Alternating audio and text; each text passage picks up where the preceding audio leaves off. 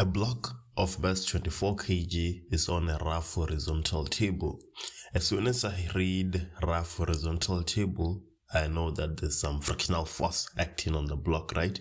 And then it goes on to say a force F is applied to the 24 kg block at an angle of 35 degrees to the horizontal.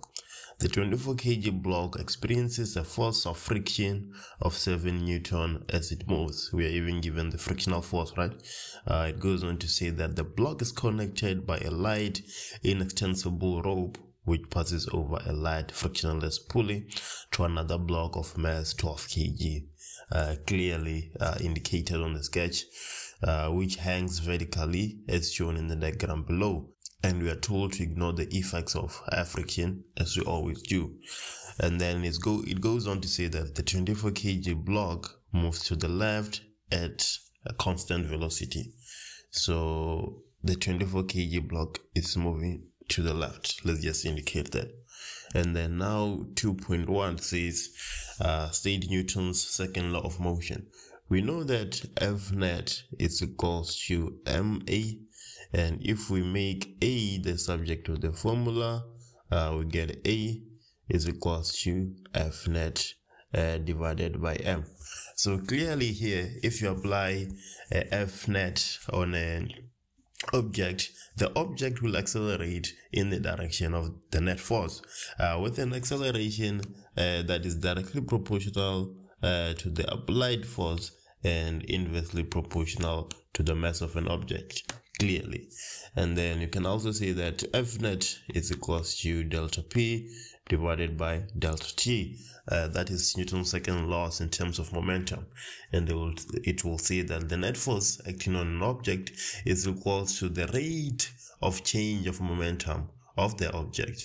And then now we can move to 2.2. 2.2 says, what is the resultant force acting on the system? If you pay attention to this statement here, it says that the 24 kg block moves to the left at constant velocity. Constant velocity implies that our acceleration is equals to 0. If acceleration is equals to 0 and F net is equals to ma, then F net is equals to 0 newtons. So 2.2 we have 0 Newton. And then now we can move to 2.3. 2.3 says draw a fully labeled free body diagram to all the horizontal forces acting on the 24 kg body, right? So that's our free body diagram there. And then we have the tension as a consequence of the string attached to the 20 kg block, right? And then we also have friction that is going to the right because our object is said to be moving to the left, right? And then our force applied is supposed to be moving to the left, right? So we have force applied here.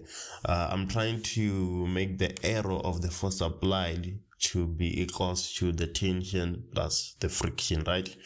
Because these forces are balancing out. As a consequence, our object is moving at constant velocity or with an acceleration of 0. So now we can go to 2.4. Before we go to 2.4, if you want to support the channel, please check the link on the description there.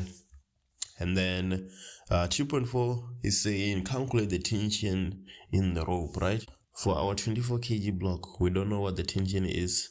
We know what the friction is, but we also don't know what the force applied is, right? But for our 12 kg block, let's have a free body diagram for our 12 kg block. We have the tension that is pushing up, and then we have the weight that is pushing down, right? And then we know the weight, obviously, because we have the mass. The only unknown variable is the tension. So here, clearly, it will be easier for us to use the 12 kg block to find the tension versus the 24 kg block, right? Because on the 24 kg block, at this point, we have two unknown variables. So for the 2 kg block, so I'm writing 2 kg, we have F net equals to the mass multiplied by the acceleration. So it's just two forces. The weight minus the tension is equals to ma. These two forces are said to be equal, right? So the order really doesn't matter, but usually I start with the bigger force and subtract all the other forces. So what is the weight? The weight is 12 minus 9.8 minus tension being equals to this is 12 kg, not 2, being equals to 12 multiplied by 0, because we know that it's moving at a constant velocity. So we're gonna have minus tension being equals to minus let me just put that in my calculator real quick. Don't want to embarrass myself, right? So we have 12 multiplied by 9.8, that is 117.6.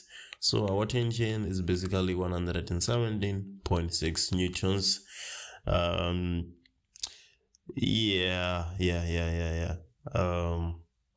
It says let's calculate the tension, right? So we can put a direction here.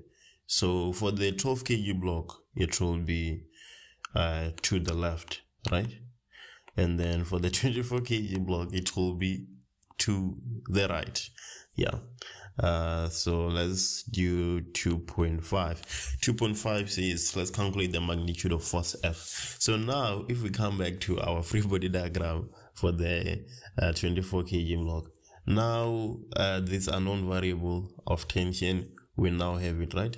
So we have tension, we have friction, we just need Fa.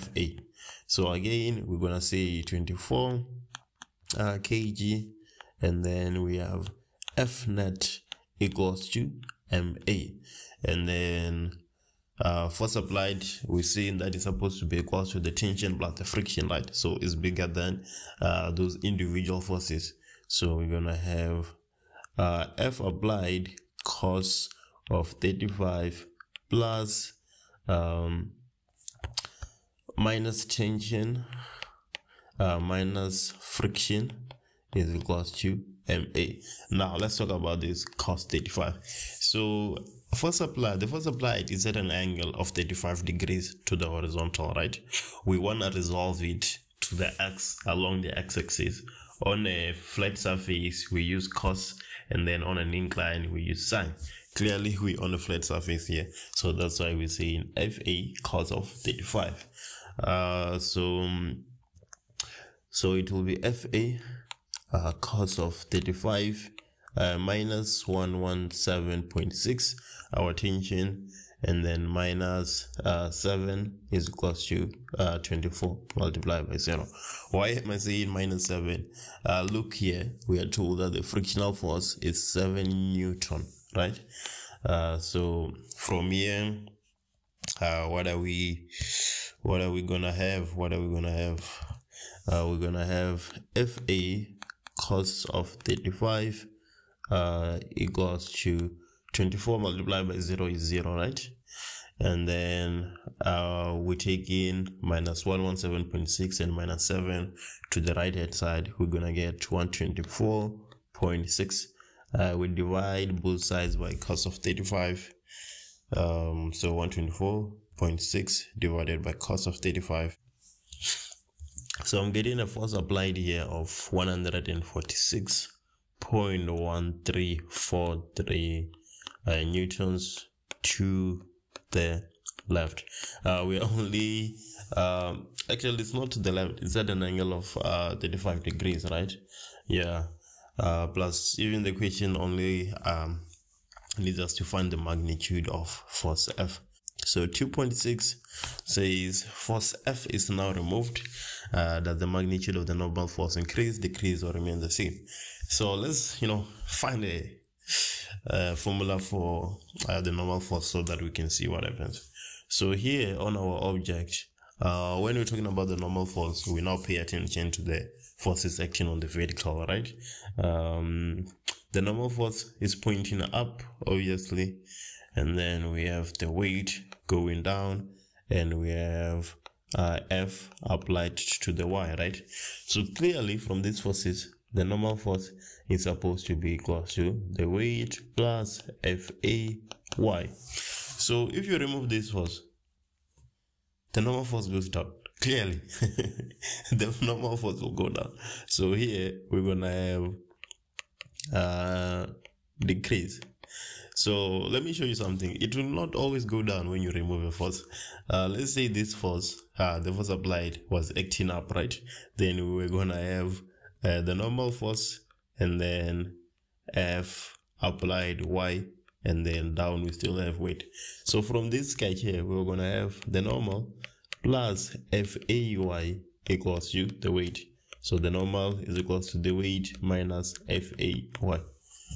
Clearly in this case, if you remove FAY, the normal would go up.